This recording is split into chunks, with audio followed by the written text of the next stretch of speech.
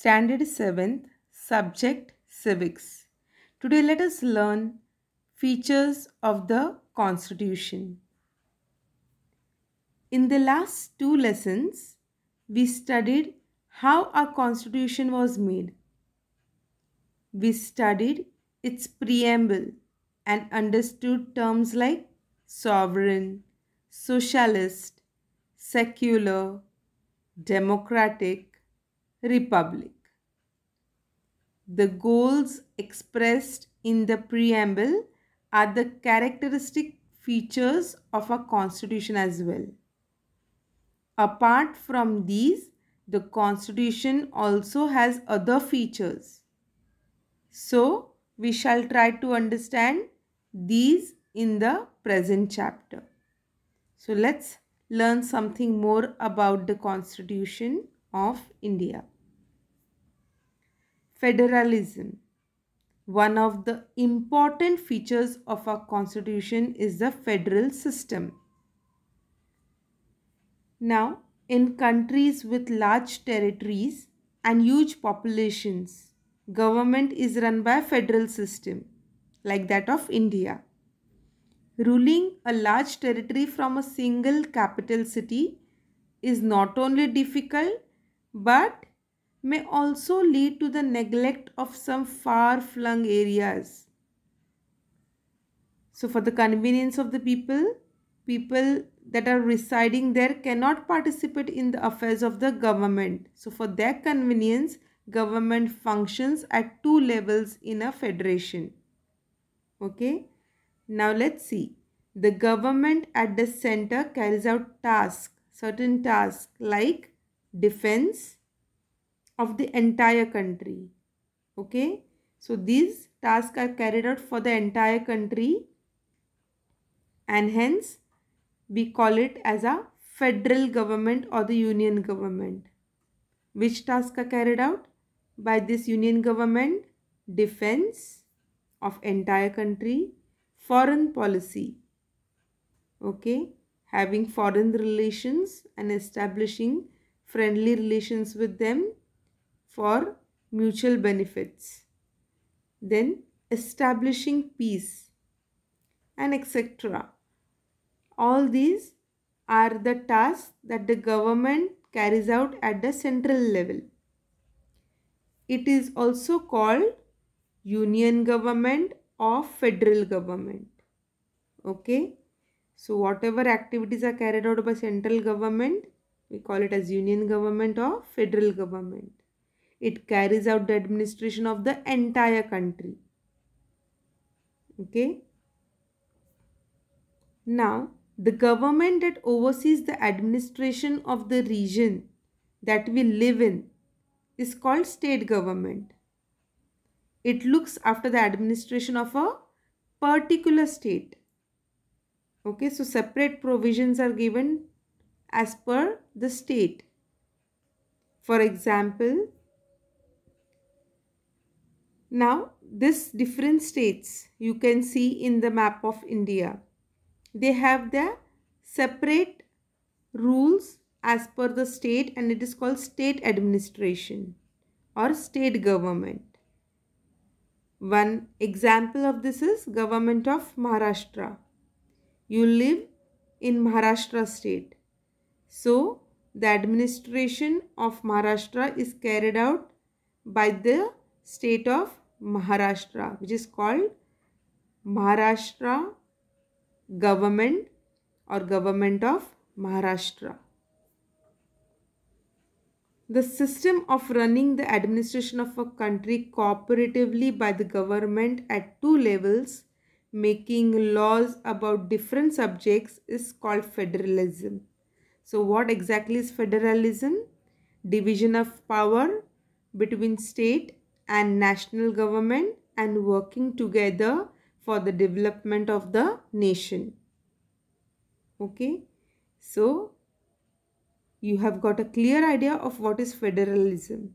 Now let's study about the separation of powers, how powers are separated and allotted. Okay, so let's study about separation of powers. You will see legislative, executive and judicial powers. So, as you studied just now, the central government takes up some tasks like defense, foreign, establishing peace, etc. And some tasks are given to the state government. The state government has to look after it. So the central government, the functioning is through parliament, and the state government is through state legislature. Okay.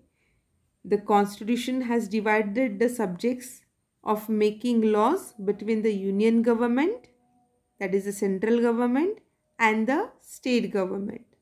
Let us see which government is interested with what subjects. Our constitution has given 3 lists of various subjects. Okay, so now we will have a look at the list which is made for the citizens of India. The first list is called a union list. It contains 97 subjects. Okay, we will come to it later. So first let's see which are the 3 lists that are there in a constitution. A constitution has given us 3 lists, right? So the first one is union list, second is the state list, and the third one is the concurrent list. Okay, now let's have a look at the first list, that is the union list. It contains 97 subjects on which the union government makes laws. Okay, so various topics are covered, various subjects are covered in union list, the biggest list, which contains 97 subjects. Then we come to state list. The state list is for the state government to legislate upon, means to work upon. It contains 66 subjects. Okay. Apart from these 2 lists, there is a third list which is called as a concurrent list. And this concurrent list contains 47 subjects. Now, both governments can make laws on subjects included in the concurrent list. Union list is governed by the central government. State list is governed by the state government. But concurrent list, again, union government has a right. Okay. And even the state government. So both governments can make laws on subjects included in the concurrent list, which are 47 subjects. If a subject comes up that is not included in any of the list, then the union government, that is the central government, is entitled to make laws on it. These powers are termed as residuary powers. Okay. Do you know the division of powers in the Indian Constitution is unique? It enables the union government and the state government to bring about the country's progress by cooperating with each other. This also encourages participation of citizens in the administration of the country. Okay, that means we have 29 states and 7 union territories. So these 29 states have their own state administration. This way power is divided. Now, let's see who deals with what subjects. First, subjects with the union government. Okay. Let's see defense. You have already gone through the subjects with the union government in the beginning of this chapter. Let's have a look. Defense. Then foreign relations, war and peace, currency, international trade, etc. All these subjects are covered under the union government. Okay. Now second, subjects with the state government. So what authority the state government has got, or what rules and regulations can be implied through the state government. The subjects which are covered are agriculture, law and order, Okay. Then we have local government for both rural and urban areas. Health, all the decisions, rules and regulations regarding health can be taken under the state government. Prison administration, all these are the subjects with the state government. Okay. And lastly, third one, there are subjects with both the governments. Okay. Like employment, both the governments can look upon this. Environment, then economic and social planning. Right now in the society, you see, due to the pandemic, social distancing has to be maintained. Okay, social distancing is a very much required, we can say, is the need of the hour. Why? Because of the pandemic, and people have to be safe. So who has taken the measures now for this? Both governments. State government announces from time to time what measures have to be taken, and at the same time the central government, that is a union government, also announces certain rules and regulations to be followed. So social planning comes under both the governments. Okay. Then personal law regarding a particular religion, it comes under both the governments, or it could be any personal law. And education is also a subject with both the governments, the state government and the union government. So this way we have learnt about who deals with what subjects. Now let us learn about union territories. In India, there is a union government. Okay, 29 state governments and 7 union territories. Union government, that is a central government who looks after the entire country. Then there are 29 states, so 29 state governments are there. And we have 7 union territories. The union government controls the union territories. The union territories do not have a separate power of their own. The union government rules it. Following are the 7 union territories. So you can have a look at the map, which is on page number 74 of your textbook. All the union territories are mentioned there. Those are New Delhi, Daman and Diu, Puducherry, Chandigarh, Dadra and Nagar Haveli, Andaman and Nicobar Islands, and Lakshadweep. Alright.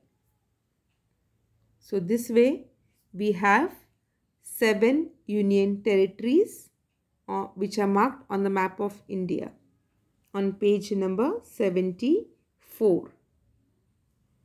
Now let's study about parliamentary system of government. The Indian Constitution has provided for a parliamentary system of government. Okay. In such a system, the parliament, that is legislature, has the highest decision making power. Indian parliament includes the president, Lok Sabha or the House of the People, and Rajya Sabha, which is also called the Council of States. The Council of Ministers that runs the administration emerges from the Lok Sabha and is answerable to the Lok Sabha for all its decisions. In parliamentary democracy, the discussion and debates that take place in the parliament have great significance. Now let us study about independent judiciary. The Indian Constitution has created an independent judiciary. The disputes that cannot be resolved mutually are referred to the judiciary. That means people move to the court. The court hears both the contesting parties, looks into the injustice if any, and gives its judgments.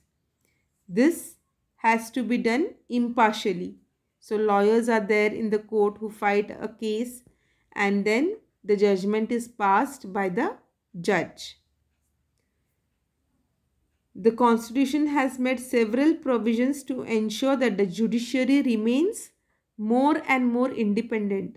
For example, judges are appointed by the president, okay, and not by the government.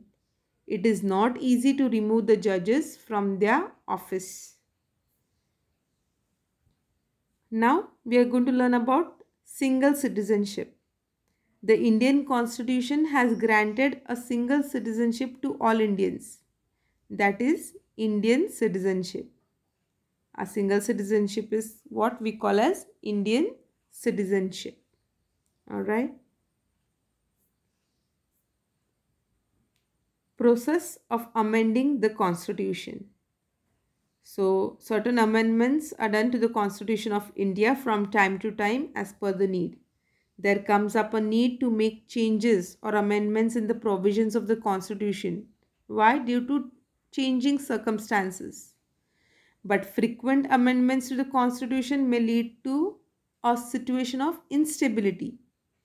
The procedure for amendment is specified in the Constitution itself so as to ensure that an amendment is made only after giving it a careful consideration. So simply there cannot be changes time and again. The procedure for amendment in the Constitution is unique. It is neither too difficult nor too easy. More scope has been provided for giving more consideration and thought to important amendments. The procedure is also flexible to ensure that general amendments can be brought about easily. So, amendments means certain changes in a Constitution of India from time to time. So, as an activity, you can find out how many amendments have been made to the Indian Constitution till date. Next, let's learn about Election Commission. You must have read about the Election Commission in the newspapers, right? Since India has adopted a democratic form of government, people have to elect their representatives periodically. Okay, so elections are conducted to elect our representatives. For this, the elections have to be conducted in a free and fair atmosphere. Only then will the citizens be able to elect a candidate of their choice without any fear or pressure. If the government were to conduct elections, there might be no guarantee of such free, fair and just atmosphere for the elections, right?